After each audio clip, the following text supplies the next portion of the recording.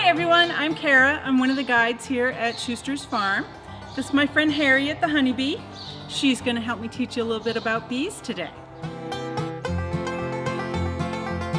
We have a book, it's called Busy Buzzy Bee. It talks about how bees are busy all day long. It's written by Karen Wallace and it is a beginning reader book.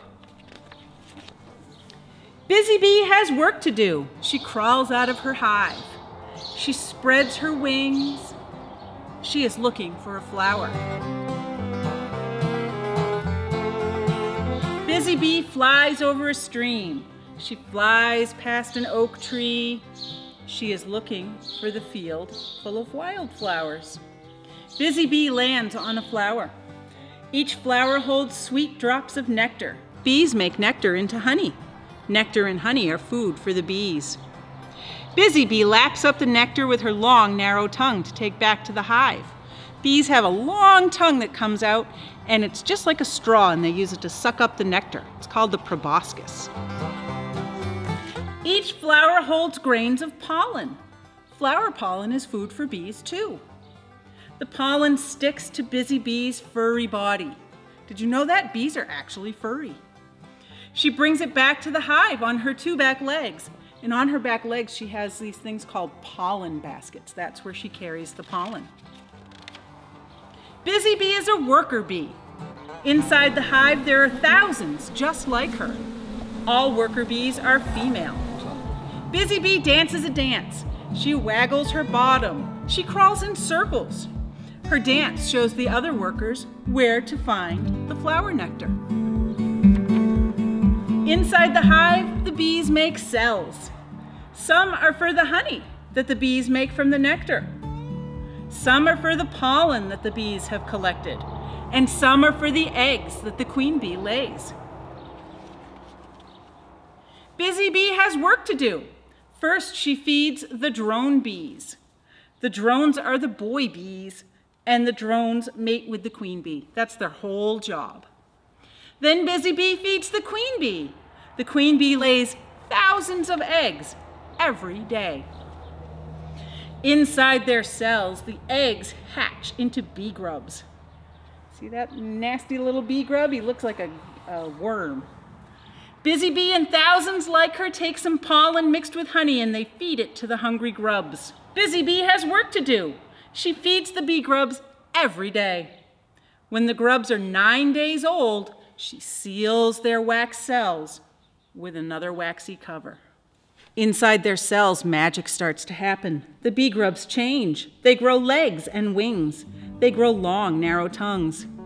In 12 days, they change from grubs to bees. They crawl out and wait for their new wings to dry. Busy Bee and thousands like her touch the young bees with their feelers. So they have feelers on their head that they use, and they use them to make them feel welcome in the hive. They feed them honey from the cells. Busy Bee has work to do. The young bees are hungry. Where can she find more flower nectar? Where can she find more pollen? Look, another bee is dancing. She's found a garden full of flowers. She waggles her bottom and crawls in circles. Her dance shows Busy Bee how to find the garden. Busy Bee and thousands like her fly from the hive. They find the garden full of flowers. They drink the nectar. They take the pollen. Busy Bee has work to do. The end.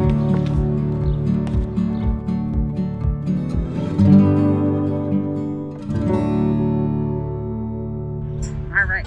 Well, how about we show everybody what a bee looks like? We're gonna turn you into a bee. Okay? His head, and he's got his thorax, and he's got his abdomen.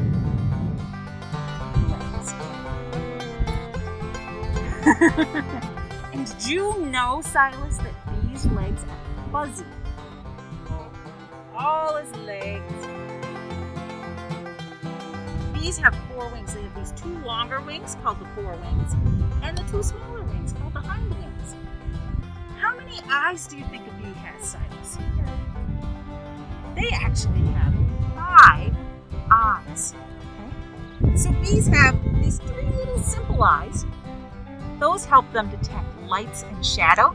So if they're sitting on a flower and a bird that might eat them flies overhead, they'll see that shadow and they know to hide. And then they have these two big eyes called compound eyes, and those big eyes help them to see like you use your eyes. Can you put those on yourself? Bee eyes? Oh, very nice. Now, on the top of their heads, bees have these. What do you think these are called? Antennas. So when they're in the hive, bees use their antennas to touch their babies with, to make them feel welcome. But outside, they use them to figure out how fast they're going and what direction they're going, and to smell things. Did you know that? Excellent. Now, bees have a big, long tongue. It's like a straw. It's called proboscis. And they use that to suck the nectar out of the flowers.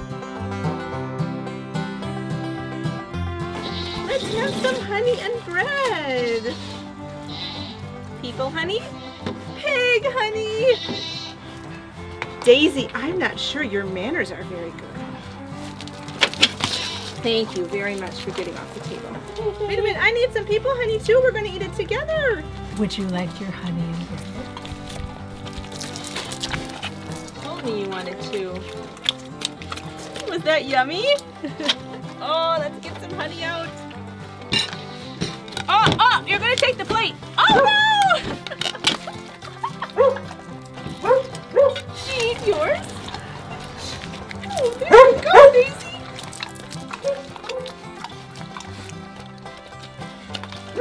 Thanks for joining me for a picnic. Do you guys like honey and bread? How many kids like honey and bread? Hi, sweetie. You're gonna eat all my stuff. Bye.